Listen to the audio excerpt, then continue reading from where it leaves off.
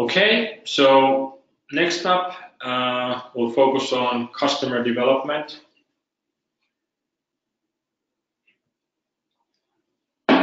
And here, basically, if we're talking about customers, the customers matter the most. Their opinions is in brackets here because it's their opinions is different than the target of being able to validate the value delivered to the customers and whether they agree. So by asking, you get information, but it's very delicate balance on how do you ask and how do you test. And on the material on the formation phase on how to validate the ideas alone, without the product, there was a lot of valuable learning and experience that was shared that I highly recommend, if not anything but look at the materials that are freely available to go through all of those, because it's specifically really trying to get the knowledge before there's a product. But because we are now on the validation phase, now we have already done that, so we have a lot of that existing information already. But now it's about showing the product, testing with the product, observing customers using the product, or creating an experience for them like they would be using the product without actually using the product. So it's really about showing, not talking anymore, not asking, but really showing or creating them the experience. So the famous saying here by Henry Ford, if I would have asked from my customers, they would have wanted to have faster horses. So if there isn't a car, an automobile existing, then they can't imagine it. So don't ask customers to imagine, show them, and then test, and not just ask their opinions about it. I don't know how many would have think the car is cool, or it looks great, or it's very hard to say. Probably all of the variations would have been there, or there's probably facts, historical facts about how it has gone. But the point is that none of those really matter to get the real experience of whether they actually see the value, can experience the value, and are willing to pay directly or indirectly of that value.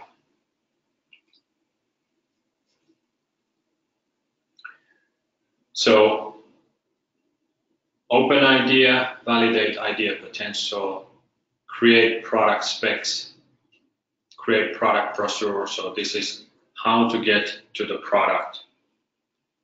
Create product mockup. So this was already in the presentation. You can take one customer journey and you can create a wireframes. You can create a journey by just creating the whole thing in PowerPoint or in Google Slides. We do that still today. Even we use some more advanced tools as well.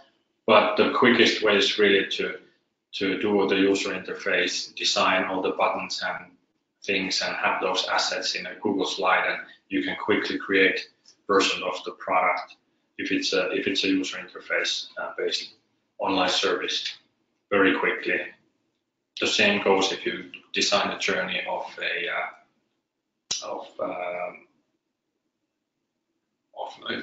for example, a voice activated product. You can put the word what you say, and then you can show what the answer is on the screen, or you can make a video out of it to demonstrate. But again, the key here is you don't have to have the actual product to be able to test.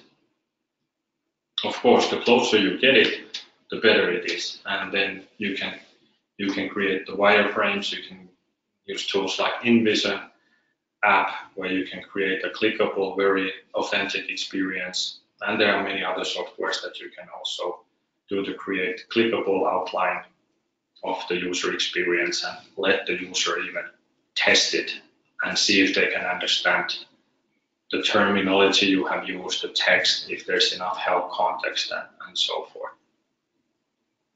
But all of them, the point here is that you need to create all of these things. What is the idea, and then to conceptualize that into specifications, create product brochure, presentation, create mockups, clickable demo, create product instructions, and the point of instructions is to try to make them disappear. So if you have to create instructions, which is a good exercise, create them, create the instructions, but then try to embed those things into products so that separate instructions are not needed, but it's more intuitive. But now you have instructions also on the background. And you can test each of these different things individually. You can give someone just 2 instructions and say, do you know how the product works based on these instructions, and so forth. So multiple different ways of validating and getting feedback, but not just by asking, but showing everything as if they would be existing, or if there would be an existing product or service existing. So all the side things that any existing product has, you could also test separately and get feedback on. Define business model and pricing, and we'll go into how to test these.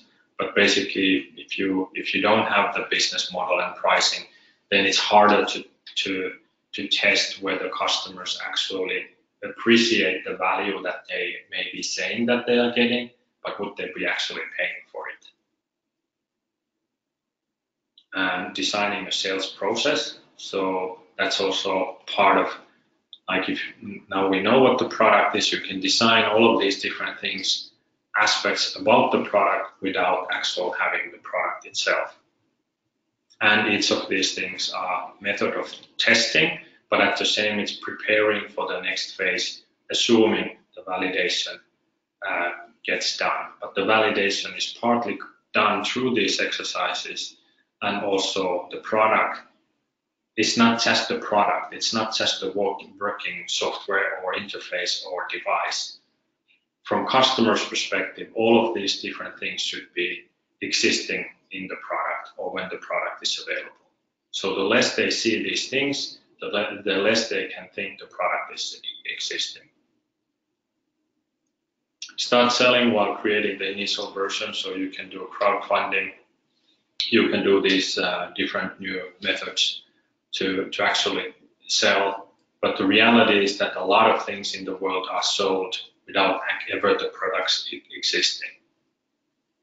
None of the new A380 airplanes are existing in the warehouse for someone. Oh, I would like to buy a new plane.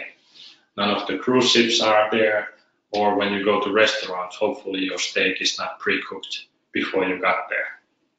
So a lot of products are sold before they are ever made.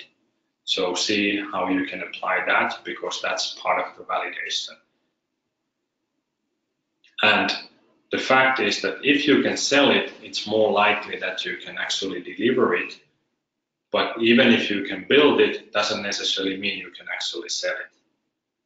So the more you can test in getting demand and then building the product, the stronger the validation compared to building a product and then testing and having done already all the effort of investing into that product and then maybe, nah, not interesting.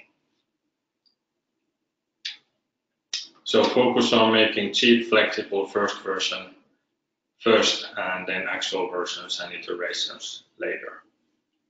But this is really to look at the product more holistically and understanding how customers think about products and what do they expect to see. And this may vary the level of how much it is depending on what type of products or servicing in question and what type of customer is in question. Is it a consumer?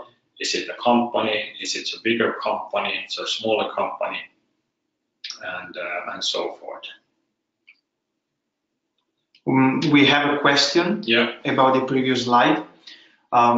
If you ask to your customer what they want, could it be considered you're just focusing on incremental innovation?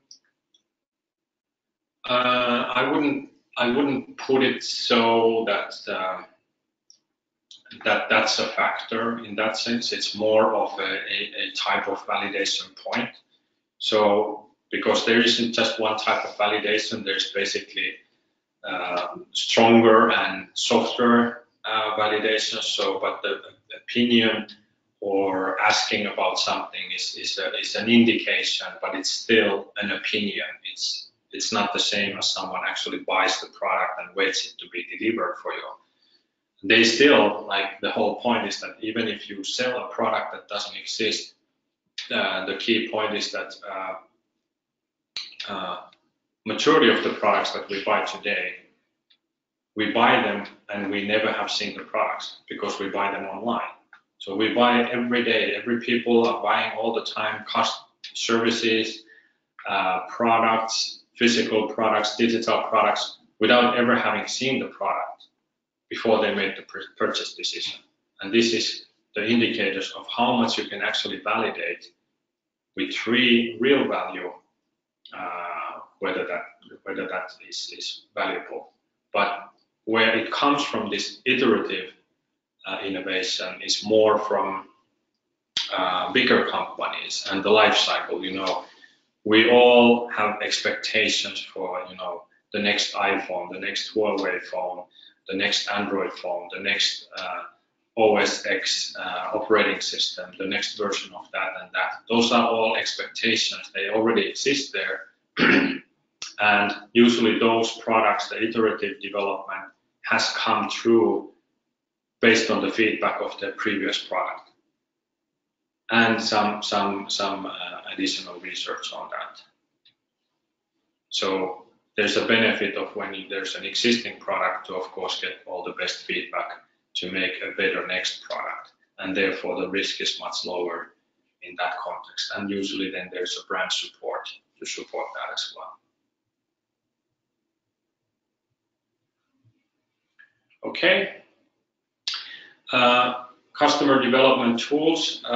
So what are these tools like? So we have already covered the wireframes, mockups tools, but also from the UX designers or user experience designers and researchers, they really use these user stories to user journeys. So basically a user story is defining a user type or a persona, and basically then converting that into how does a person like that or the customer like that experience the product through the first touch point and so forth until they get the value. So it's a bit different terminology, but it's the similar things that were covered on the formation phase on testing ideas. But then this goes into practical, because now designing the product and designing the experience, you need those stories, and you can also test various of these different things again at different levels before building the product.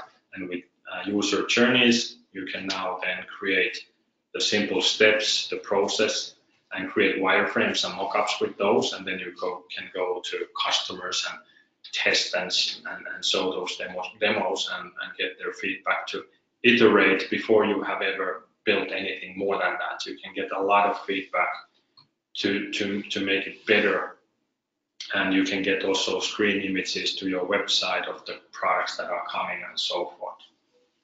You can even do usability testing and so forth with these mockups and clickable demos. And you can use them to try to sell the product. So if this is a B2B case, it's very likely that you could sell the whole product based on this without actually having to code it first, depending on whether it's a small, or you could get a group of 10 smaller companies to say that would you buy this, you get, you know, a totally different price than when it's really out to help build the product and so forth. And then use versioning in everything, so that it's big part of capturing the validation learnings is that you have to have versions and versions of users' journeys, versions of wireframes, versions of mockups, so that you know what learning was captured with which version, so that you don't get lost between that. Okay, we got this feedback, but then, you know, there's 5 different iterations, so which one was it? So you have to keep track of these things to make it a systematic approach.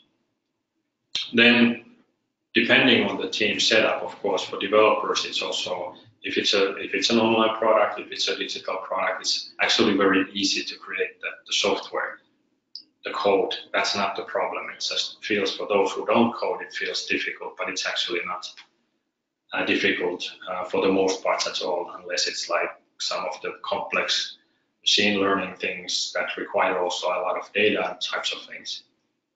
But it's not, regardless of whether it's easy or not, many of these things are much slower, regardless of resources. Even if being able to do, many of the other team members would be just sitting idle, waiting for the next version of the product to be created, versus testing with these other aspects and feeding and improving the user interface, the knowledge of how to make the product intuitive, the terminology, the colors, the buttons, the other designs. A/B testing, this is of course the part you create a couple of different versions of the mockup or product, and then you test those and collect what is the difference feedback. If we test with bigger text, smaller text, color theme, this color theme, which kind of, if we test with each of these with 10 different people, what type of perspectives do we get just by knowing what's different in them, even though the functionality wise they may be exactly the same. Online, offline protos, measuring for validation. So you can do this in person, from the computer. You can have a mock-up, InVision, clickable demo, and take a computer with the customer and let them test it with it. You can send them a PDF that has a flow of things going on, and so forth, depending on how strong of a validation you need or how much additional learning you can get when you kind of just listen what other comments are coming through. And again, there are then sets of questions and tools that go into more detail that you can tap into from the resource links here and the resource links from the previous presentation. And then keep measures. Again, have the KPIs defined. What are you measuring? What is the target? And have the targets clear. What is success? Like if we're trying to get to certain feedback, are we getting it or are we not getting it? What is the number that tells you that that's enough?